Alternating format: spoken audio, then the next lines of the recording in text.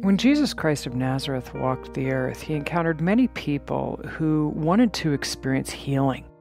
From the lame to the blind, to those who had leprosy, to those who had internal bleeding, to those who had lost loved ones. Many times Jesus would respond with a question, "Do you believe?" Or "What do you want me to do for you?" And he would also respond with the statement, "All things are possible for those who believe." God believes you can. Do you? The world is full of creative solutions to any challenge that might unfold before us. It is simply our perceptions that limit our ability to tune into available options. Breathe in through your nose and release.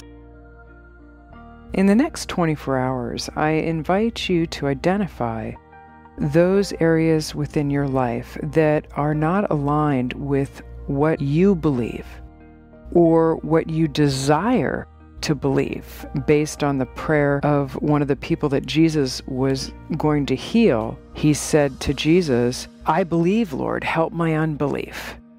Identify those areas where you're lacking in your area of belief. What do you want to see in terms of your health and wellness, and when do you want to see it? How specifically do you want the health and wellness to show up?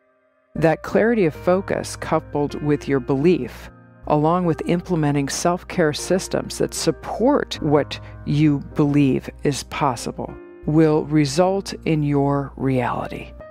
A powerful question to reflect upon is this: are you giving more authority to your illness, to your situation, than you are to God within you, to your ability to accomplish all things, scale walls, walk through the waters, the deep waters of life?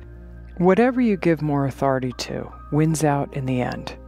Your belief and action ignite your reality. God believes you can.